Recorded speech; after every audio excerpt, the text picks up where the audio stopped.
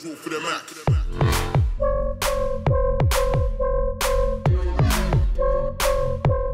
the simple method, you will need a 10mm wrench or spanner and a 10 to 15cm piece of wire. For the advanced method, you will need the previously mentioned tools as well as wire strippers, wire cutters, a wire connector plug, 2 wire taps, a plastic pry tool and some needle nose pliers.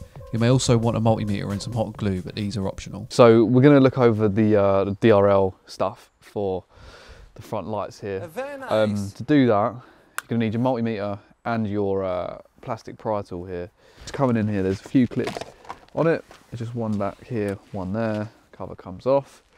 If your car looks like this, where you got your battery here and your relay box here, and you'll notice the DRL relay because it will say right in big letters there, DRL relay. I think on the American models, your battery is probably over there, and I'm not sure if they would have relocated that to over there. They might have done, but if yours looks like this, then great, because it'll work for you. For me and the UK spec Nismo 370s, it is this middle one here. If you look at this, if you look at the diagram on the front of this, you'll see that the relay next to the DRL relay on the left is actually the heated seat or the climate control seat relay, which in my case actually has nothing in it because it's an Nismo, doesn't have heated seats. Naughty, naughty. So I've just got my multimeter here just set to 20 volts so that we can measure what we need to on the car. So the idea here is to bridge one of the connections from the heated seat relay over to the DRL side so that they're always on and they're not going off when the headlights go off. Our DRLs need a positive signal in order to turn on. So that's why we're splicing into the heated seat relay. So if we were to come over to our heated seat relay and we were to measure across here, we'd actually see 0 volts. However, when we turn the car on, we'll actually see 12. So the idea is here, we just bridge the wire from our +12 from the heated seat relay over to our DRL relay, and therefore we get lights on all the time. And you might be thinking, but are they not going to be on all the time? No, of course not. The heated seat relay is only active when the car is on and shuts off when the car is off. First thing we need to do is disconnect the battery.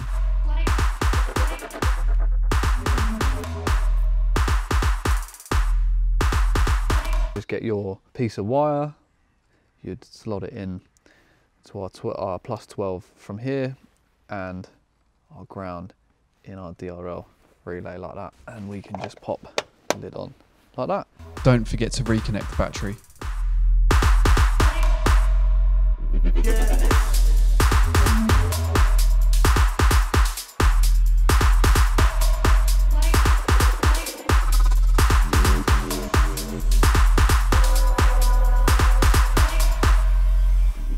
So that is how you get constant on DRLs on the 370Z, even when your headlights come on with one single bit of wire there. And if you ever wanted to go back to normal, all you have to do is just pop the cap off, pull your bit of wire out like that, get your relay, and then they will function just like they were from the factory. That was how to do it. The cheap way, the easy way, it works, and you know, there shouldn't be any issues with that. I mean, maybe if there's a bit of vibration when you're driving, it might come loose. But I'm going to show you how to do it in a way that's a bit nicer, where all of those optional tools come into play, and it's reversible and it should be a lot nicer basically. To start with, we need to disconnect the battery again.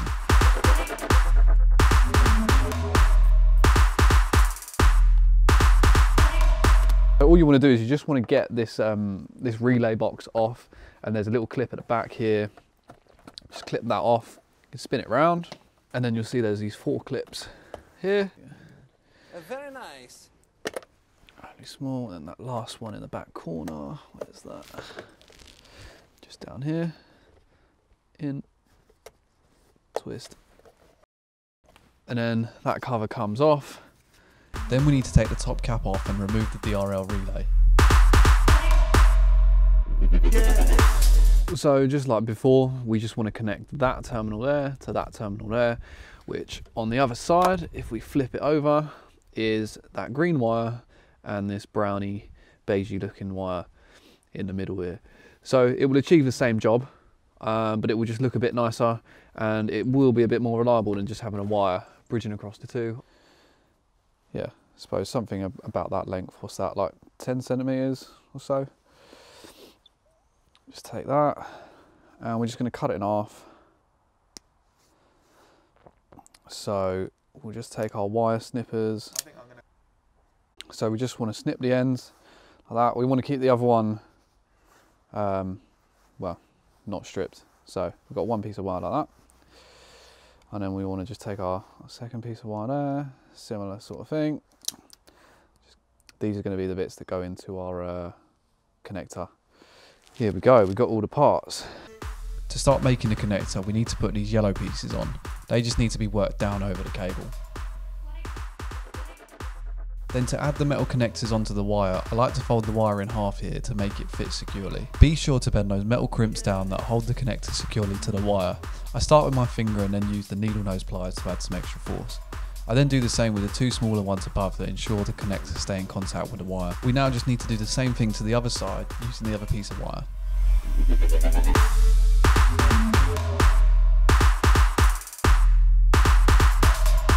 I use a small flathead screwdriver to help me get the connector into the housing. And you'll know that it's in because you can give that a tug and that won't come out now. And then you want to take this little red piece and insert it into the housing at the top of the connector.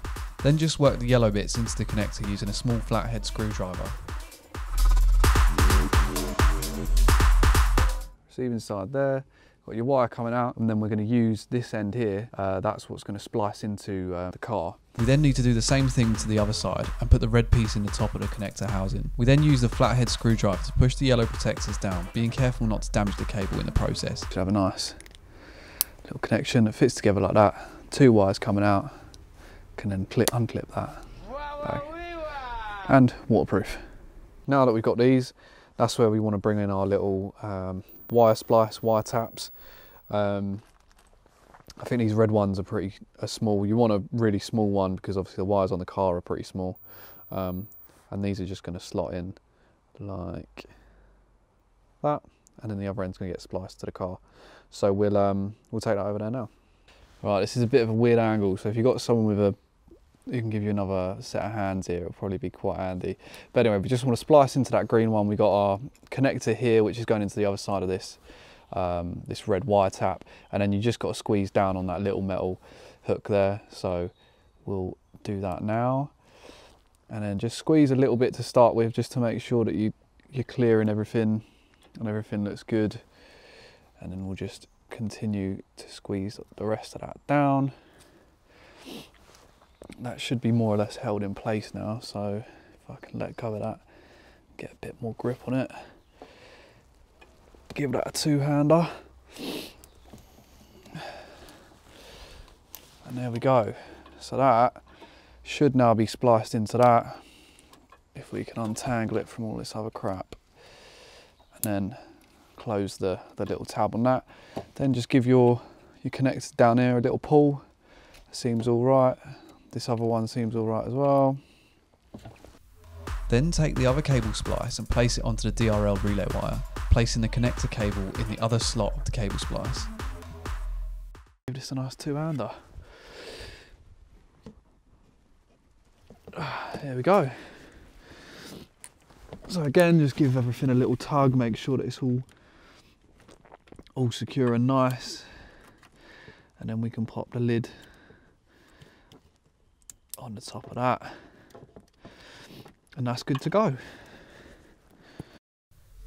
I use the hot glue here just to keep the cables in place and avoid moisture from getting in, but this is me being a bit overkill.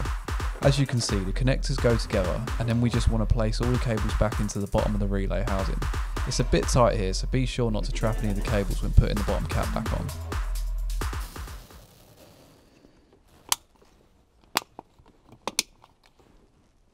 Alright, so you get that bottom bit back on there. You can then slide that back into the hole like that, and then you can take your cap and you can put it on just like that. Don't forget to reconnect the battery, and that's it.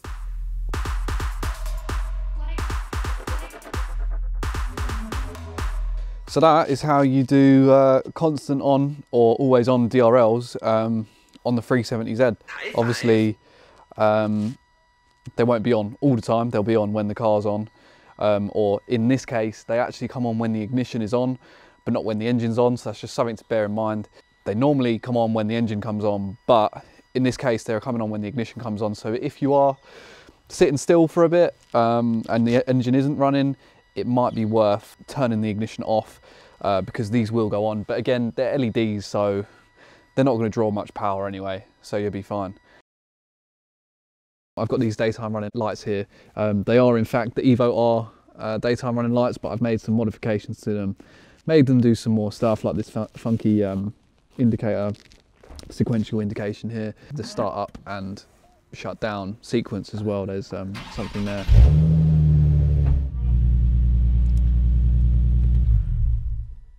The paint here matches the paint on the grey bits of the bumper, and the LEDs I've upgraded and epoxied in as well, so they actually last a bit longer than the Evo R ones.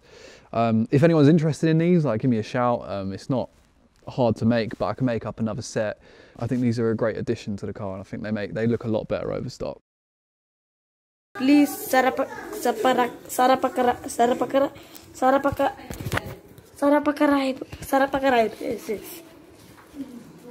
Okay, thank you.